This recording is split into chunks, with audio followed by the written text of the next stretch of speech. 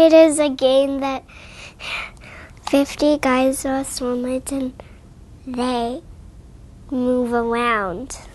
Swarm is an action platformer. It's a 3D platformer, so there's a bunch of 3D platforms.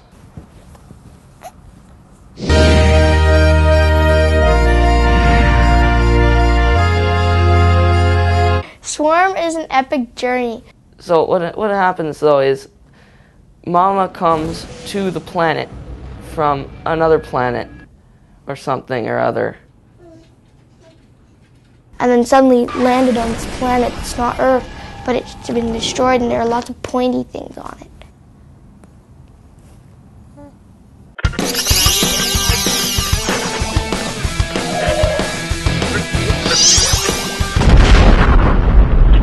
One of the things, if I think about a swarmite, I think about a big fat blue circle with eyes.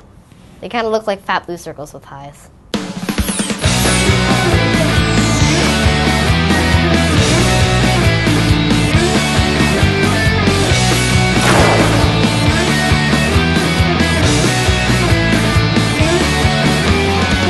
Swarm has these awesome controls. Based on the PhD short. PhD research. So Dr. Mike Howard, was it? In swarming, you have to get bigger and littler. And so they could spread out and collect things.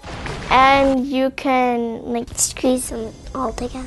And jump on each other's heads. And then Now, stack up. they'll make a totem and that helps them move through narrow spaces.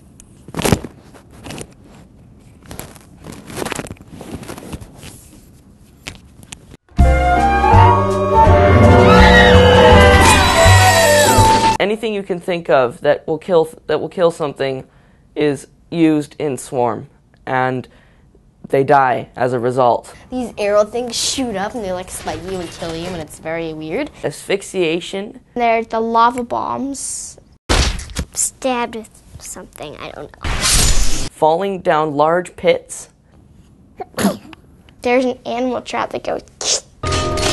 He got shot in the head with a bow and arrow. That was my favorite one. Seeing really cool and amazing imaginary creatures die is kind of sad, because then you get less imaginary cool creatures.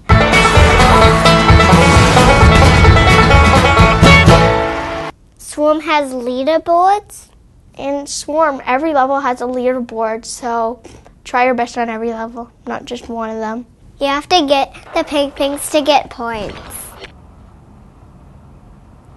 To be at the top, you have to pretty much collect everything and get the fastest time. And sometimes you get to the top, but most of the time you don't, because there can only be one person at the top. And that's number one.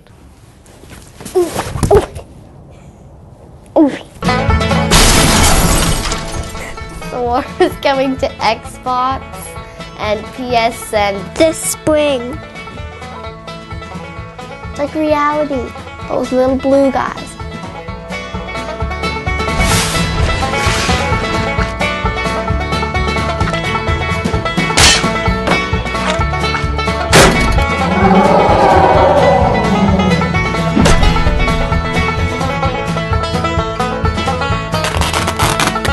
It's not really like Lemmings, I don't think, at all.